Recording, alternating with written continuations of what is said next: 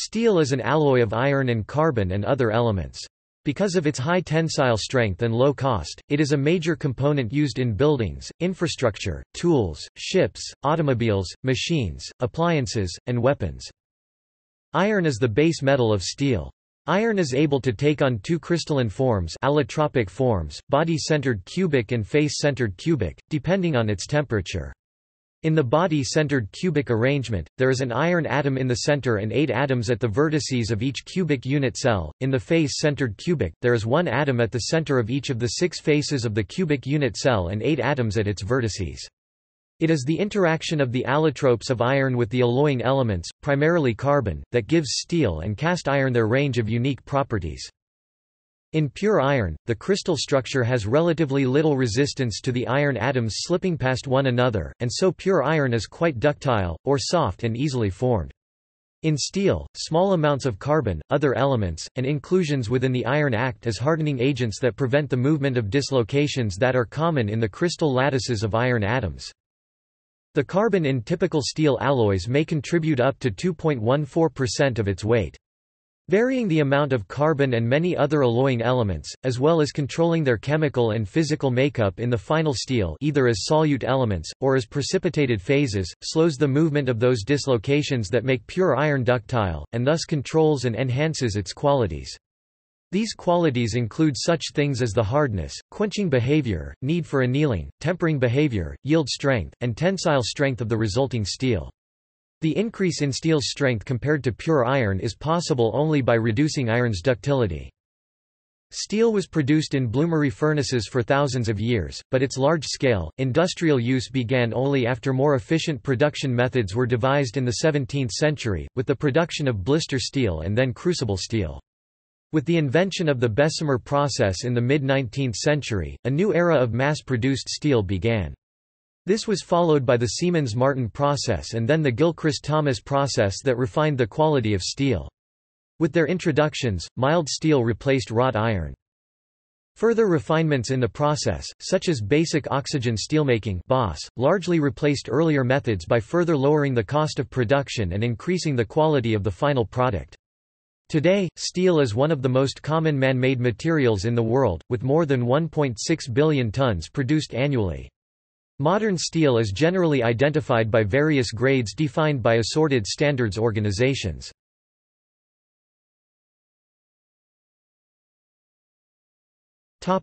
Definitions and related materials.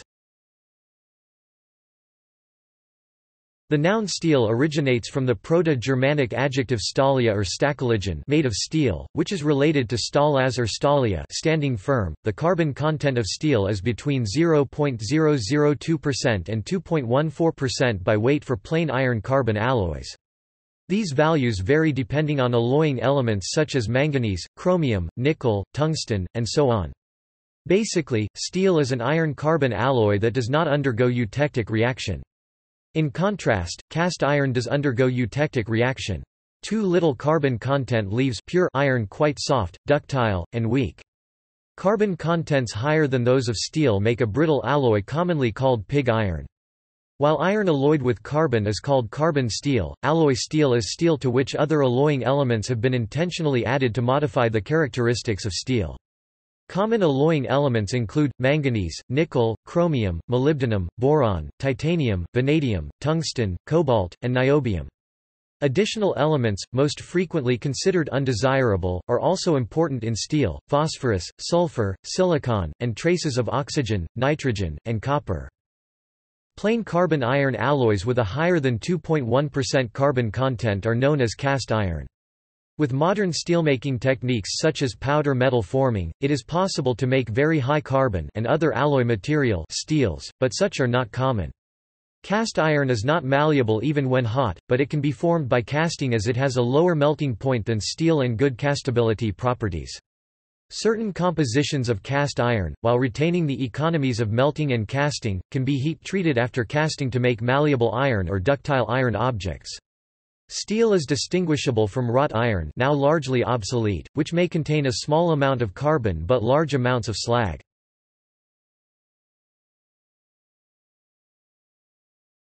Topic: Material properties. Iron is commonly found in the Earth's crust in the form of an ore, usually an iron oxide, such as magnetite or hematite. Iron is extracted from iron ore by removing the oxygen through its combination with a preferred chemical partner such as carbon, which is then lost to the atmosphere as carbon dioxide. This process, known as smelting, was first applied to metals with lower melting points, such as tin, which melts at about 250 degrees Celsius (482 degrees Fahrenheit), and copper, which melts at about 1100 degrees Celsius (2010 degrees Fahrenheit), and the combination, bronze, which has a melting point lower than 1083 degrees Celsius (1981 degrees Fahrenheit). In comparison, cast iron melts at about 1375 degrees Celsius (2507 degrees Fahrenheit). Small quantities of iron were smelted in ancient times, in the solid state, by heating the ore in a charcoal fire and then welding the clumps together with a hammer and in the process squeezing out the impurities. With care, the carbon content could be controlled by moving it around in the fire. Unlike copper and tin, liquid or solid iron dissolves carbon quite readily. All of these temperatures could be reached with ancient methods used since the Bronze Age. Since the oxidation rate of iron increases rapidly beyond 800 degrees Celsius (1470 degrees Fahrenheit), it is important that smelting take place in a low oxygen environment. Smelting, using carbon to reduce iron oxides, results in an alloy pig iron that retains too much carbon to be called steel. The excess carbon and other impurities are removed in a subsequent step. Other materials are often added to the iron-carbon mixture to produce steel with desired properties. Nickel and manganese in steel add to its tensile strength and make the austenite form of the iron-carbon solution more stable. Chromium increases hardness and melting temperature, and vanadium also increases hardness while making it less prone to metal fatigue. To inhibit corrosion, at least 11% chromium is added to steel so that a hard oxide forms on the metal surface. This is known as stainless steel.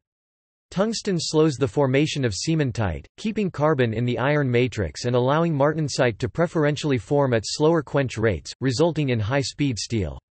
On the other hand, sulfur, nitrogen, and phosphorus are considered contaminants that make steel more brittle and are removed from the steel melt during processing. The density of steel varies based on the alloying constituents but usually ranges between 7,750 and 8,050 kg per cubic meter, 484 and 503 pounds cu feet, or 7.75 and 8.05 grams per cc, 4.48 and 4.65 ounces cu in, even in a narrow range of concentrations of mixtures of carbon and iron that make a steel. A number of different metallurgical structures, with very different properties, can form. Understanding such properties is essential to making quality steel. At room temperature, the most stable form of pure iron is the body-centered cubic (BCC) structure called alpha iron or alpha iron. It is a fairly soft metal that can dissolve only a small concentration of carbon, no more than 0.005% at 0 degrees Celsius (32 degrees Fahrenheit) and 0.021 Wt% at 723 degrees Celsius (1333 degrees Fahrenheit). The inclusion of carbon in alpha iron is called ferrite. At 910 degrees Celsius, pure iron transforms into a face-centered cubic (FCC) structure, called gamma iron or gamma iron. The inclusion of carbon in gamma iron is called austenite. The more open FCC structure of austenite can dissolve considerably more carbon, as much as 2.1%, 38 times that of ferrite carbon at 1148 degrees Celsius (2098 degrees Fahrenheit), which reflects the upper carbon content of steel, beyond which is cast iron. When carbon moves out of solution with iron, it forms a very hard, but brittle material called cementite Fe3C. When steels with exactly 0.8% carbon, known as a eutectoid steel, are cooled, the austenitic phase (FCC) of the mixture attempts to revert to the ferrite phase (BCC). The carbon no longer fits within the FCC austenite structure, resulting in an excess of carbon. One way for carbon to leave the austenite is for it to precipitate out of solution as cementite, leaving behind a surrounding phase of BCC iron called ferrite with a small percentage of carbon in solution. The two, ferrite and cementite, precipitate simultaneously, producing a layered structure called pearlite, named for its resemblance to mother of pearl. In a hypereutectoid composition greater than 0.8% carbon, the carbon will first precipitate out as large inclusions of cementite at the austenite grain boundaries until the percentage of carbon in the grains has decreased to the eutectoid composition 0.8% carbon, at which point the perlite structure forms. For steels that have less than 0.8% carbon hypoeutectoid, ferrite will first form within the grains until the remaining composition rises to 0.8% of carbon, at which point the perlite structure will form. No large inclusions of cementite will form at the boundaries in hypoeutectoid steel. The above assumes that the cooling process is very slow, allowing enough time for the carbon to migrate. As the rate of cooling is increased, the carbon will have less time to migrate to form carbide at the grain boundaries but will have increasingly large amounts of perlite of a finer and finer structure within the grains, hence the carbide is more widely dispersed and acts to prevent slip of defects within those grains, resulting in hardening of the steel. At the very high cooling rates produced by quenching, the carbon has no time to migrate but is locked within the face-centered austenite and forms martensite. Martensite is a highly strained and stressed, supersaturated form of carbon and iron and is exceedingly hard but brittle. Depending on the carbon content, the martensitic phase takes different forms. Below 0.2% carbon, it takes on a ferrite BCC crystal form, but at higher carbon content it takes a body-centered tetragonal BCT structure. There is no thermal activation energy for the transformation from austenite to martensite.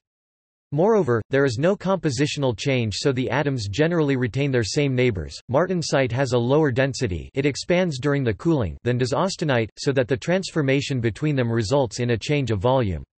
In this case, expansion occurs. Internal stresses from this expansion generally take the form of compression on the crystals of martensite and tension on the remaining ferrite, with a fair amount of shear on both constituents. If quenching is done improperly, the internal stresses can cause a part to shatter as it cools. At the very least, they cause internal work hardening and other microscopic imperfections. It is common for quench cracks to form when steel is water quenched, although they may not always be visible.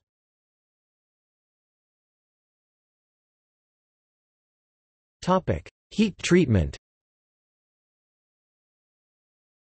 There are many types of heat treating processes available to steel. The most common are annealing, quenching, and tempering. Heat treatment is effective on compositions above the eutectoid composition hypereutectoid of 0.8% carbon. Hypoeutectoid steel does not benefit from heat treatment. Annealing is the process of heating the steel to a sufficiently high temperature to relieve local internal stresses. It does not create a general softening of the product but only locally relieves strains and stresses locked up within the material. Annealing goes through three phases: recovery, recrystallization, and grain growth. The temperature required to anneal a particular steel depends on the type of annealing to be achieved and the alloying constituents. Quenching involves heating the steel to create the austenite phase, then quenching it in water or oil. This rapid cooling results in a hard but brittle martensitic structure. The steel is then tempered, which is just a specialized type of annealing, to reduce brittleness. In this application, the annealing tempering process transforms some of the martensite into cementite, or spheroidite, and hence it reduces the internal stresses and defects. The result is a more ductile and fracture-resistant steel.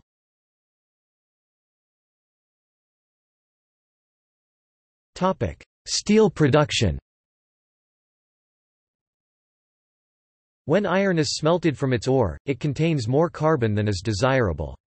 To become steel, it must be reprocessed to reduce the carbon to the correct amount, at which point other elements can be added. In the past, steel facilities would cast the raw steel product into ingots which would be stored until use in further refinement processes that resulted in the finished product. In modern facilities, the initial product is close to the final composition and is continuously cast into long slabs, cut and shaped into bars and extrusions and heat treated to produce a final product. Today only a small fraction is cast into ingots. Approximately 96% of steel is continuously cast, while only 4% is produced as ingots. The ingots are then heated in a soaking pit and hot rolled into slabs, billets, or blooms. Slabs are hot or cold rolled into sheet metal or plates. Billets are hot or cold rolled into bars, rods, and wire. Blooms are hot or cold rolled into structural steel, such as I-beams and rails. In modern steel mills these processes often occur in one assembly line, with ore coming in and finished steel products coming out.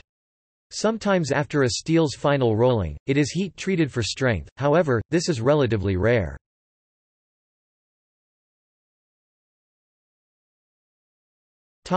History of steelmaking.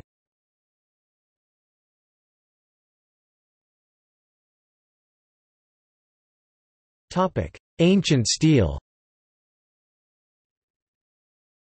Steel was known in antiquity and was produced in bloomeries and crucibles. The earliest known production of steel is seen in pieces of ironware excavated from an archaeological site in Anatolia and are nearly 4,000 years old, dating from 1800 BC. Horace identifies steel weapons such as the falcata in the Iberian Peninsula, while Noric steel was used by the Roman military. The reputation of Ceric iron of South India Wootz steel grew considerably in the rest of the world. Metal production sites in Sri Lanka employed wind furnaces driven by the monsoon winds, capable of producing high-carbon steel. Large-scale Wootz steel production in Tamilakam using crucibles and carbon sources such as the plant Havaram occurred by the 6th century BC, the pioneering precursor to modern steel production and metallurgy. The Chinese of the Warring States period 403 to 221 BC had quench-hardened steel, while Chinese of the Han dynasty 202 BC to 220 AD created steel by melting together wrought iron with cast iron, gaining an ultimate product of a carbon intermediate steel by the 1st century AD.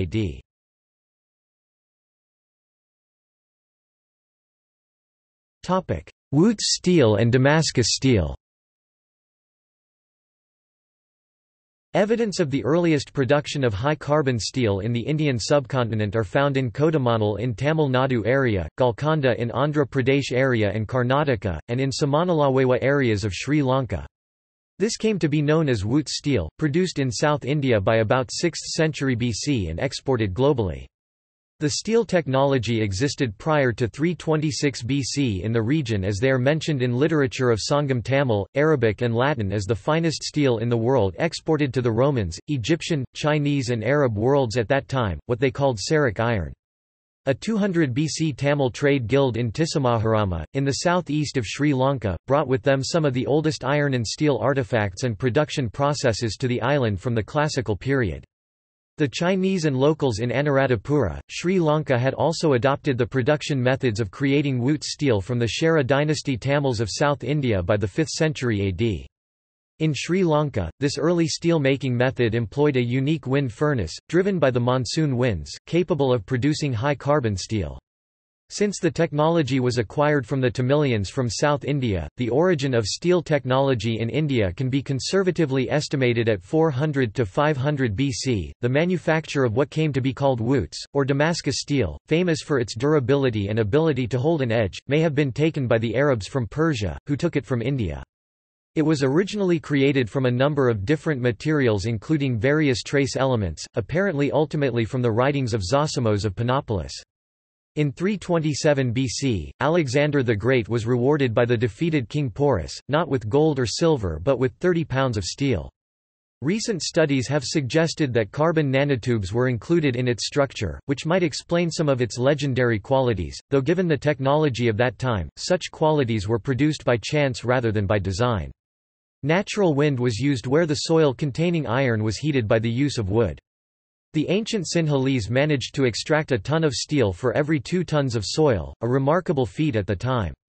One such furnace was found in Samanalawewa and archaeologists were able to produce steel as the ancients did. Crucible steel, formed by slowly heating and cooling pure iron and carbon, typically in the form of charcoal, in a crucible, was produced in Merv by the 9th to 10th century AD.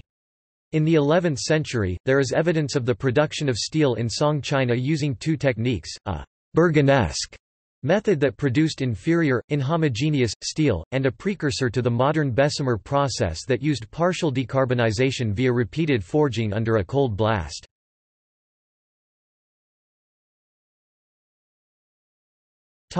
Modern steelmaking. Since the 17th century, the first step in European steel production has been the smelting of iron ore into pig iron in a blast furnace. Originally employing charcoal, modern methods use coke, which has proven more economical.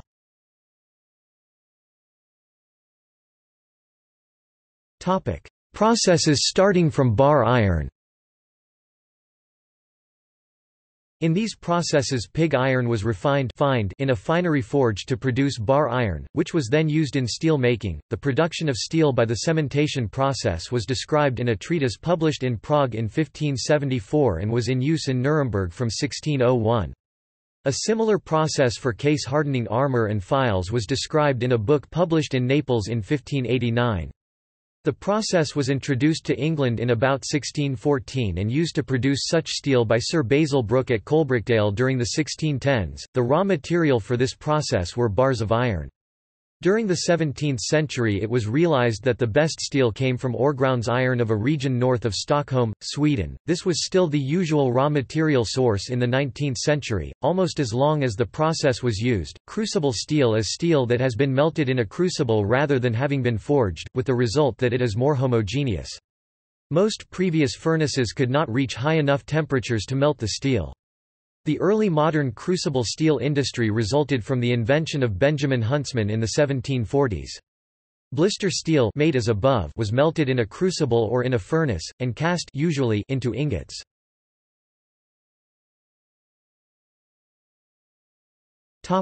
Processes starting from pig iron. The modern era in steelmaking began with the introduction of Henry Bessemer's Bessemer process in 1855, the raw material for which was pig iron. His method let him produce steel in large quantities cheaply, thus mild steel came to be used for most purposes for which wrought iron was formerly used. The Gilchrist-Thomas process or basic Bessemer process was an improvement to the Bessemer process, made by lining the converter with a basic material to remove phosphorus. Another 19th-century steelmaking process was the Siemens-Martin process, which complemented the Bessemer process. It consisted of co-melting bar iron or steel scrap with pig iron. These methods of steel production were rendered obsolete by the Linz-Donawitz process of basic oxygen steelmaking (BOS), developed in the 1950s, and other oxygen steel-making methods. Basic oxygen steelmaking is superior to previous steelmaking methods because the oxygen pumped into the furnace limited impurities, primarily nitrogen, that previously had entered from the air used. Today, electric arc furnaces (EAF) are a common method of reprocessing scrap metal to create new steel. They can also be used for converting pig iron to steel, but they use a lot of electrical energy, about 440 kWh per metric ton, and are thus generally only economical when there is a plentiful supply of cheap electricity.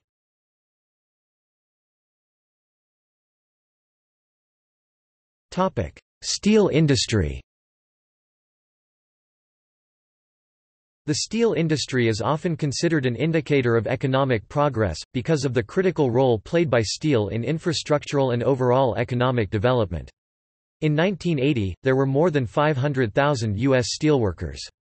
By 2000, the number of steelworkers fell to 224,000. The economic boom in China and India caused a massive increase in the demand for steel.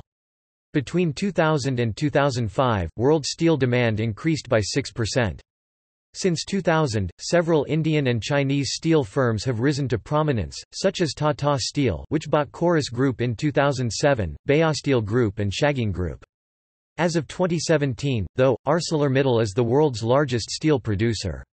In 2005, the British Geological Survey stated China was the top steel producer with about one-third of the world share. Japan, Russia, and the US followed respectively. In 2008, steel began trading as a commodity on the London Metal Exchange. At the end of 2008, the steel industry faced a sharp downturn that led to many cutbacks.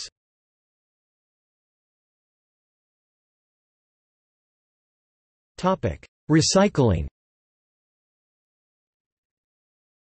Steel is one of the world's most recycled materials, with a recycling rate of over 60% globally. In the United States alone, over 82 million metric tons, 81 million long tons, 90 million short tons were recycled in the year 2008, for an overall recycling rate of 83%. As more steel is produced than is scrapped, the amount of recycled raw materials is about 40% of the total of steel produced. In 2016, 1,628 million tons, 1.602 1.2 times 109 long tons, 1.795 times 109 short tons of crude steel was produced globally, with 630 million tons, 620 million long tons, 690 million short tons recycled.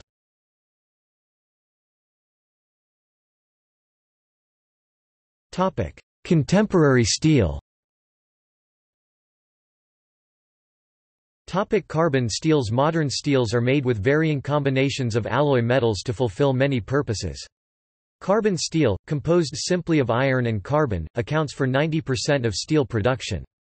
Low alloy steel is alloyed with other elements, usually molybdenum, manganese, chromium, or nickel, in amounts of up to 10% by weight to improve the hardenability of thick sections. High-strength low alloy steel has small additions usually.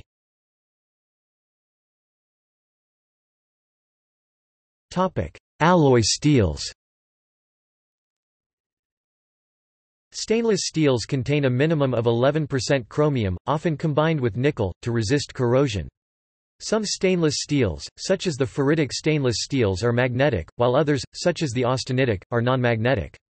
Corrosion-resistant steels are abbreviated as CRES.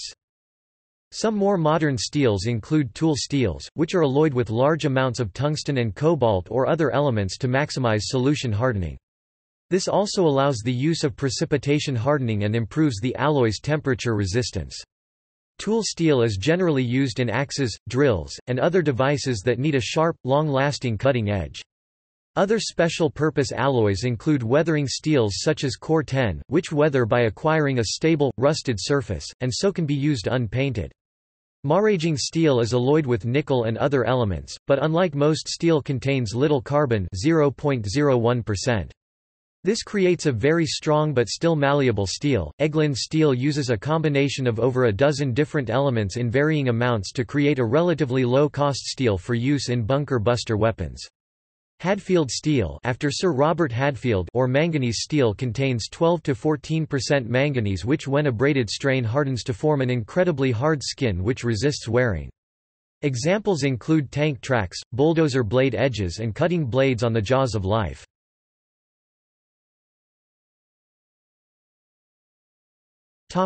Standards. Most of the more commonly used steel alloys are categorized into various grades by standards organizations. For example, the Society of Automotive Engineers has a series of grades defining many types of steel. The American Society for Testing and Materials has a separate set of standards, which define alloys such as A36 steel, the most commonly used structural steel in the United States. The GES also define series of steel grades that are being used extensively in Japan as well as in Third World countries.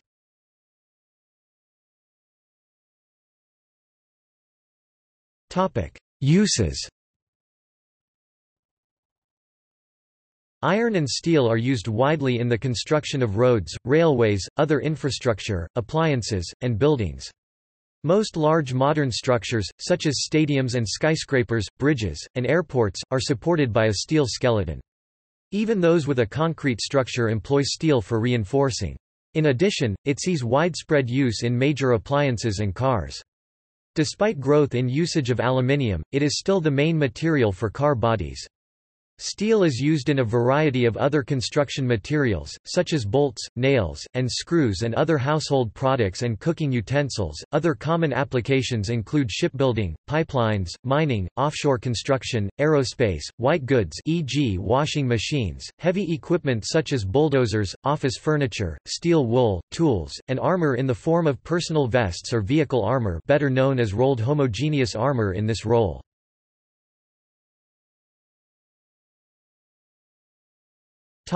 Historical.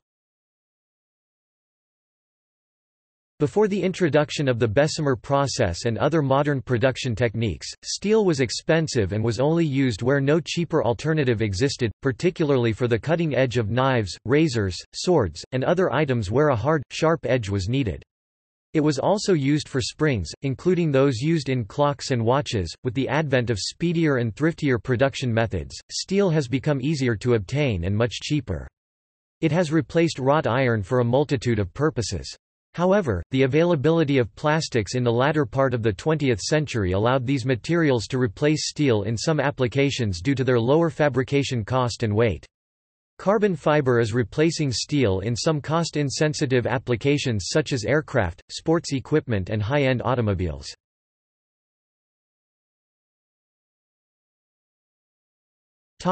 Long steel.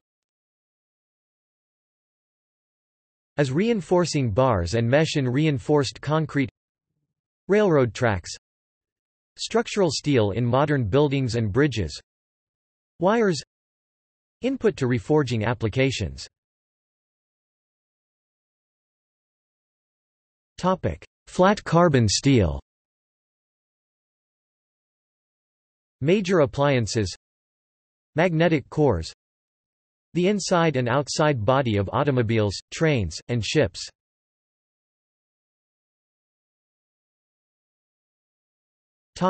Weathering steel COR-TEN. Intermodal containers, outdoor sculptures, architecture, highliner train cars.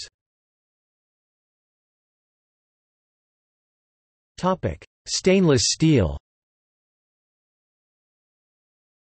Cutlery, rulers, surgical instruments, watches, guns, rail passenger vehicles, tablets, trash cans, body-piercing jewelry.